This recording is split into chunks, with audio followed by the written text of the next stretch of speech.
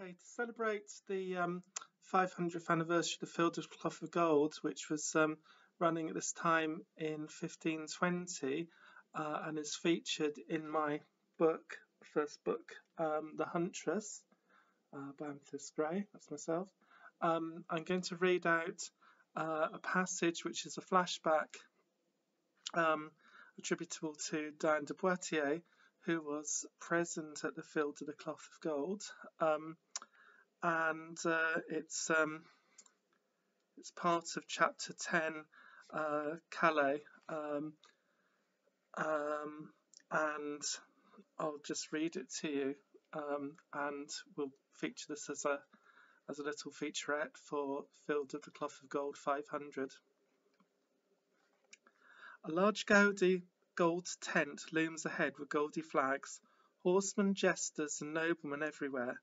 Behind me, as I turn, are a more unadorned and more austere canvas structure where the ladies of the French court can be seen.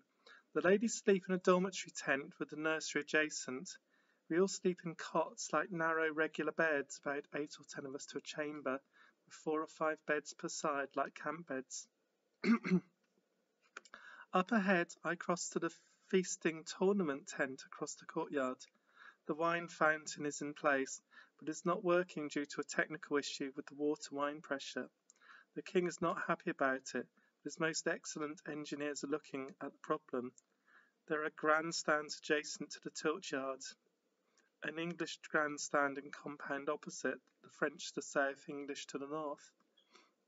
Inside the tilt yard, King Henry sits with Thomas More, the keeper of the king's signet ring, at this stage to his right, dressed in dark colours. Thomas Cromwell, the Lord Chancellor, is in red to his left. Champions joust. At the grand finale, it is Henry VIII of England versus Francis I of France. This is entirely against etiquette, but neither absolute monarch cares about that. This is a sport. Henry is in white with the cross of St. George surrounded by Tudor roses in each of the 4 corners. He wears silver armour with gold gilding and decorations.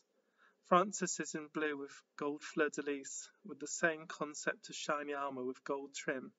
Francis is on a brown horse, Henry is on a black horse. Francis starts charging east-west, Henry gallops west to east. The first 2 runs they barely connect, so are draws. On the 3rd run, Francis is again running east to west. Henry is running west to east. Francis strikes under Henry's shoulder blade with his lance, toppling Henry to the ground. Francis turns and rides back, dismounts and crosses to help Henry to his feet. Henry is fuming, but shakes Francis's hand and pats him across the shoulder. Henry gestures to his squire, then his nobles, and all head to the southern French banqueting tent where the winner hosts. In the tent, the English sit on one side, north, the French opposite, south, with a mixture on the connecting table to the east.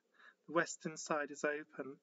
Henry wears browns and burgundy colours with ermine trims, a squash brown and burgundy hat beret with a red feather. Francis is in a similar style but with blues and golds. Henry is flanked with Thomas Cromwell on his right and Cardinal Wolsey on his left. No women are present on his side. Francis, who likes his ladies, sits with his mistress. Queen Claude is unwell and has retired to her chamber with some ladies in waiting. I am staying with both the Boleyn girls and Françoise, plus a couple of other ladies in waiting.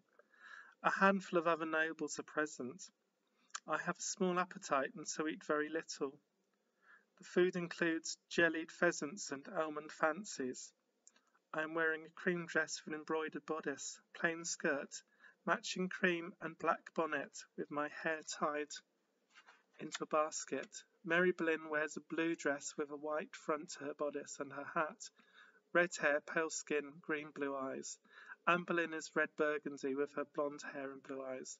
Both do a dance in the square area between the tables, and especially in front of Henry, a jolly jig twisting and turning. Mary is more exuberant. Henry watches intently, mesmerised by Mary. In the end, he stands up and claps, followed by the rest of the room. Cromwell and Wolsey move aside so that Mary could sit at Henry's right and Anne to his left. There are lots of giggling after this. Later, Mary introduces Henry to me, and the others. Enchanté, he says. His eyes light up at me and kisses my hand. My tummy feels apprehensive at meeting Henry, but I just smile politely.